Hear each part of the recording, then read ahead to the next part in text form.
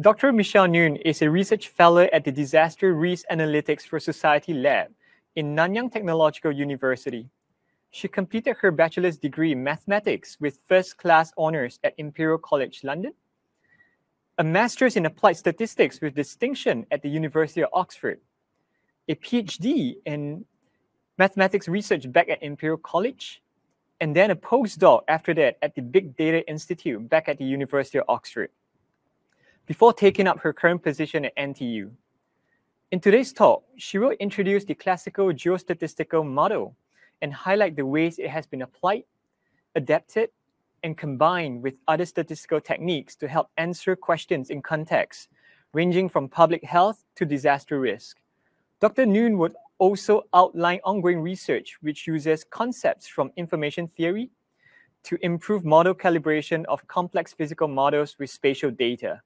Ladies and gentlemen, please join me in welcoming Dr. Nguyen.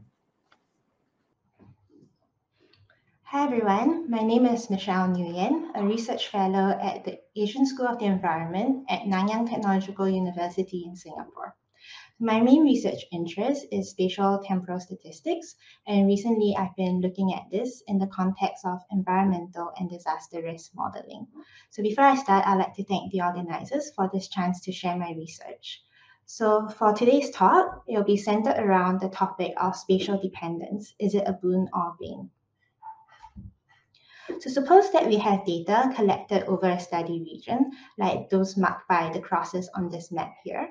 Then given our observations, how can we estimate what we might observe at an unsampled location? And this brings us to the area of spatial prediction. For today's talk, we'll follow one man's approach to this problem. And this man is Professor Daniel Craig. And he was looking at this problem in the context of gold mining. And the method that he developed was eventually named after him, kriging. So kriging starts by characterizing how different measurements are as a function of their distance apart. And this is expressed in mathematical terms through the construct called a viridogram. This is defined as half the expected squared difference between measurements at two different locations, E of S1 and E of S2. And this quantity is also directly related to perhaps more familiar measures of variation, the variance and the covariance. Specifically, we talk about the spatial covariance because we are interested in how measurements at two locations covary with each other.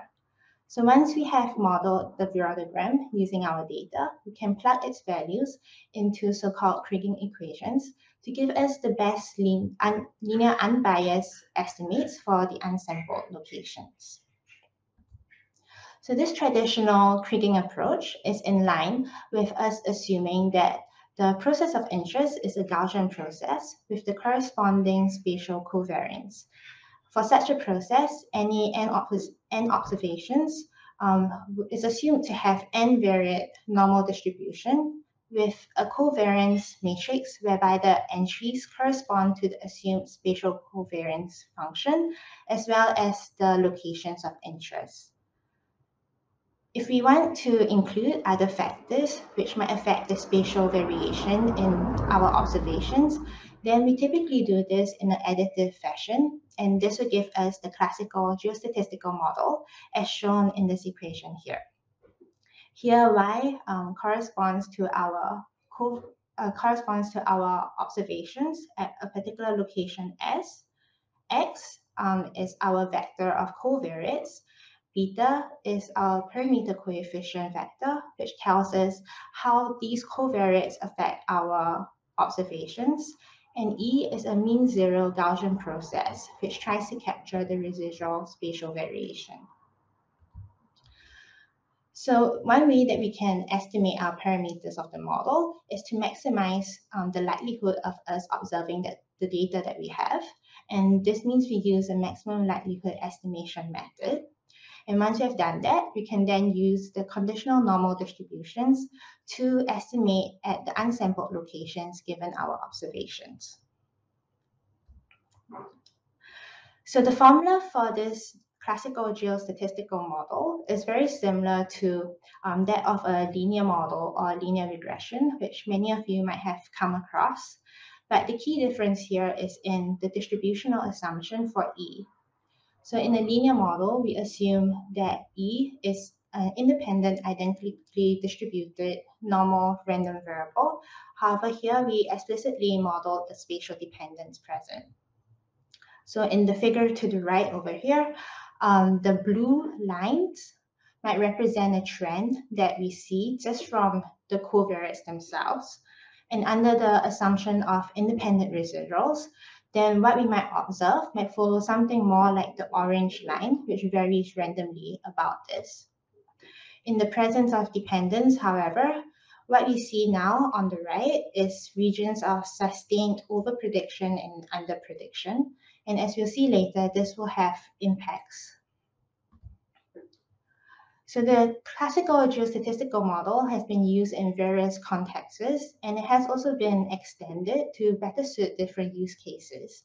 So one way that has been done is to change the linear model to a generalized linear one. So in the context of estimating malaria prevalence, this has been done by changing the linear predictor, which is described by x beta plus e, from the real line to the 0 to 1 scale using a link function g. And then we can model our observations, which is typically the number of infected individuals at a particular location, as a binomial distribution in order to estimate its parameters, which is then p, the prevalence. So this approach has been used in spatial epidemiology, and the results, such as that seen on the right, which are maps of prevalence, have been used to track progress and to plan interventions to tackle the disease. Latent variables have also been used to build upon the classical geostatistical model. So a latent variable is a variable which is not directly observed, but it is inferred through other variables which are. So this method has been proven useful in one of the projects that I'm currently working on about estimating earthquake building damage. So conventionally, earthquake engineers model damage by relating it to underlying ground motion intensity measures, such as log of PGA, which is peak ground acceleration. So the higher the intensity measure, the higher the expected damage. And so a latent variable for the propensity for damage might look a bit like z equals to x beta, as shown here, where x is log PGA and beta is some positive coefficient. However, in practice, in data poor regions, this log PGA is often modeled rather than measured. And studies have shown that there are spatially correlated differences between the model and the measured log PGA. In addition, there is also a widely held but less examined view that there's additional spatial correlation in damage that is not fully attributed to the chosen ground motion intensity measure. So in this project, we are trying to model this phenomena as well as provide some evidence for it. So one way we can do this is to add Gaussian processes for the different factors of the spatial correlation to the latent variable. So for the spatial correlation in log PGA, we can add E of S over here. For the additional spatial correlation in building damage, we can add U of S. And then based on the mean of this latent variable, we can compute probability of exceeding certain damage grades. So in the bottom left plot over here, we have denoted by the vertical lines cutoff values for the different damage grades. And the shaded area here represents the probability of exceeding damage grade 5 because we are looking at the area beyond the 5th cutoff point. So modeling spatial correlation in damage has implications for estimating the risk. And in particular, we show using simulations from earthquake models as well as this damage model that when we account for more sources of spatial correlation, we see higher risk of more extreme portfolio losses, regional portfolio losses. Spatial correlation and modeling spatial dependence has been useful for prediction, but it is a double-edged sword. Studies have also shown that there are underappreciated consequences of neglecting spatial dependence when it is present. Specifically, when we assume that we have independence, we are actually making the assumption that the more data that we gather, the better we can estimate our whatever process that we are interested in by improving its accuracy as well as precision. However, when there's actually dependence, then we have less independent samples than we are assuming, and this would lead us to overstate our confidence and underestimate our standard errors, and could potentially also affect variable selection and lead to model misspecification. Such an issue also arises in environmental model calibration, where, for example, scientists might use spatial surveys, like that shown in the map over here, for volcano ash load, to try to estimate or try to model the process of volcano ash dispersal. And one way that they do this is to optimize loss functions. But these loss functions often implicitly assume independence, such as mean squared error. So one upcoming project that I'm looking at is to develop a weighted calibration procedure to incorporate spatial correlation in model calibration. And this would incorporate ideas from information theory, such as spatial entropy, whereby the information contained in an observation is calculated as a function of its distance from its neighbors, as well as the spatial dependence present. So stay tuned for more of that. To keep in touch, as well as to find out more about my other work, here's a QR code to my personal website. I'd like to take this chance to also thank my collaborators, especially the people at the Disaster Analytics for Society lab at NTU. Thank you for your attention. Thank you very much, Michelle, for sharing the findings of your research. So we've got some questions coming in from the audience. So first question is,